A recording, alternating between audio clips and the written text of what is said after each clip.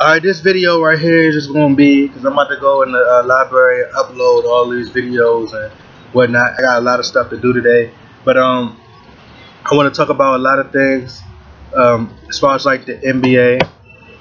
Y'all know I love basketball. The Warriors playing great, of course. Like I said, they will go back and watch all my videos. Said that Kevin Durant was going to join the Warriors. They didn't listen to me. I said they was going to be better. They didn't listen to me. You know, pretty much everything I've been saying, they didn't listen to me. And everything that I said has been happening. Steph Curry still playing great. You know, people make it seem like he's averaging 22, 23, still averaging 25, 26, and still having 30-point games.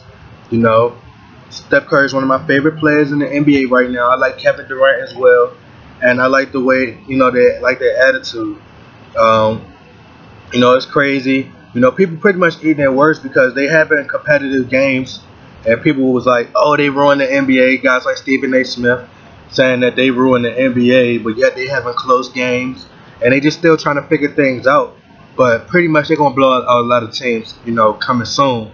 But at the same time, it's gonna be competitive, and they're gonna figure things out. The game I'm really waiting for is Christmas, with Cleveland versus the Golden State Warriors. I think that Draymond Green gonna go off this game because he wanted so bad. He really want to just annihilate LeBron and them every chance that he get. And I think that when they play them, it's just gonna be over unless the league do something to control it. You know, just to try to prevent that from happening, which I think they did in the finals. But that's neither here nor there. But like I said, I think that Draymond Green gonna play like an MVP. He gonna be at his best defensive, and I think he gonna go off. And the Warriors, a lot of players, what they don't realize is they have to stop caring what people think. Like, they just got to do stuff. Like, Kevin Durant play better when he don't care. Like, when he's mad, he plays better. I was watching a game with one of my friends, right? And I was telling him, I said, Kevin Durant, like, Anthony Davis was drawing at Kevin Durant. And they were about to get into a fight. Him and Alex Agensa was getting into it. And I told him, I said, look, I said, you seen Kevin Durant, he was fired up when they played OKC. He went off. Like, he had like 46, 49 points or 39. He was somewhere up that ballpark. And he just went off. But he was just mad. He plays better when he's mad. LeBron plays better when he's mad. And you get him going, you get him talking. It's like Kobe, Jordan, and Russell Westbrook play with that fearlessness. Like, they play with that I don't care attitude. They don't care what people think. And that's why they're able to carry their team. Well, Kobe and Jordan could do that. And the reason they do that is because they're fearless. Like, they don't care. They don't really care what people think. At the end of the day, I'm going to do what I want to do. This is my team. I don't care about nobody else's opinion. And when you feel like that, you don't be like, oh, I need to pass the ball up. Oh, I need to do this. No, you can't care what people think. You got to take those shots and just do what you want to do, because you got to realize, like, you can't care what nobody thinks. You got to do what you want to do. Do what you feel. You know, make the right. If you feel like take like Steph Curry and all them, like, you feel like when it's like 2 seconds left or 3 seconds left, take that shot and don't care that next morning they're gonna be clowning you on ESPN or they're gonna be trolling you. You can't care. Like, you gotta take that shot whether you miss or make it. The more and more you don't care and you take a chance, the more likely you're gonna win, because you don't care whether it go in or not. But you want to prove that I can make this shot. So, like I said, like, Kevin Durant was just starting to go off against the Pelicans last night because he didn't care. And Steph Curry stepped up as well. So as long as they continue to step up and play hard, you know, they're gonna be a great team. And I just love the chemistry. I love that. You know, I really think that Klay Thompson is gonna be, you know, the guy that's gonna kind of break the whole group up, because he kind of is the only one to me that really has the ego. You know, the rest of them kind of put their ego to the side, and I don't know what's going on behind the scenes. Maybe he don't say anything, or maybe they saying something to him that fuel him to play, you know, to act like he, you know, have an ego and say things like, I'm not taking no, you know, I'm not, what do you say, I'm not stepping back for nobody, and You know, I'm not limiting my shots for something like that. You know, it's like he's saying things, and it's like he's going to be the one that kind of mess up the group. But I don't want them to mess up something special. Like the Lakers was something special, you know, with Shaq and Kobe, and I would have loved to see them win a lot more rings, you know, together as a team than breaking up. You know, like it would have been nice to see them get 6 or 7 rings together, you know, and which I think they could have if Shaq and, you know, they could have put their differences to the side. Dwight Howard and Kobe just wasn't going to work, you know, just wasn't. If you go back and watch everything that Nelly said about Kobe, looking at it now and seeing what Dwight Howard is with his career, Kobe was pretty much right, and the Lakers were smart for moving on. And you see how he acted when the Lakers beat him. You know, he started to cry like a little girl or whatever. But you know, like I said, the Warriors are playing phenomenally right now. Russell Westbrook is one of my favorite players. And people think when I critique him that I'm, you know, hating on him, but I like Russell Westbrook. I just think that in clutch moments he makes a lot of bad decisions. A lot of bad decisions. He has a lot of shot attempts.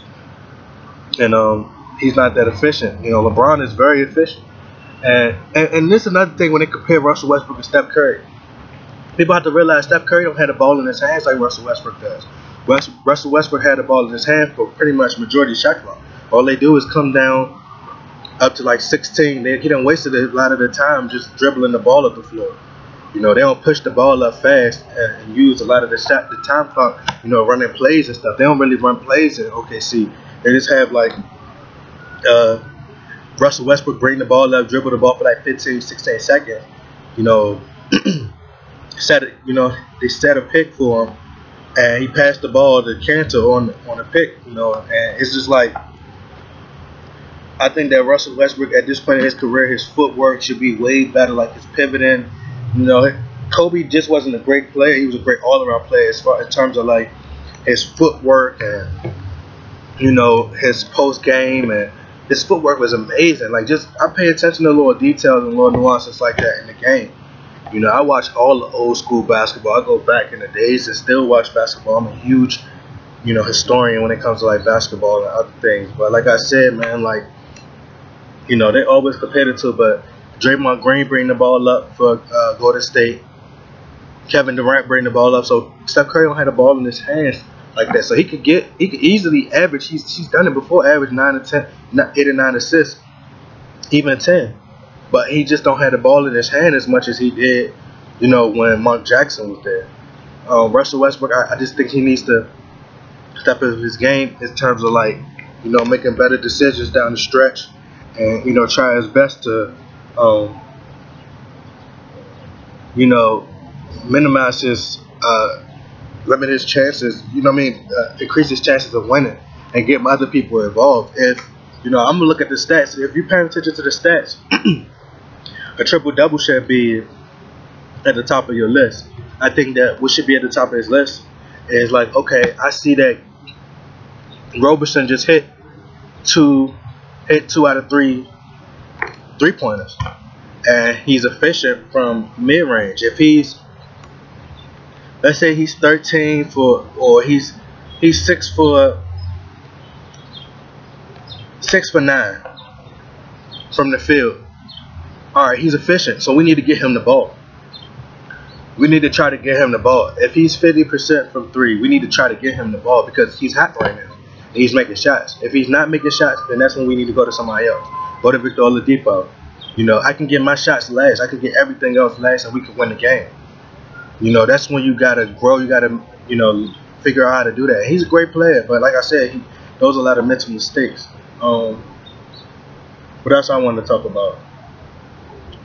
If I feel as though, like, he has a lot of turnovers as well. I honestly think that if Steph Curry or Kevin Durant don't get the MVP, I think it should go to LeBron. You know, I don't think it's fair to give a player MVP with all those turnovers like that. Like, you gotta, and all the shot attempts, you gotta look at the whole thing. And it's just not right. You can't give somebody that. If that's the case, then Kobe should have been MVP years ago. You know. But like I said, man, click that subscribe button. I'm about to go upload these videos. I'm out. Y'all stay safe out there.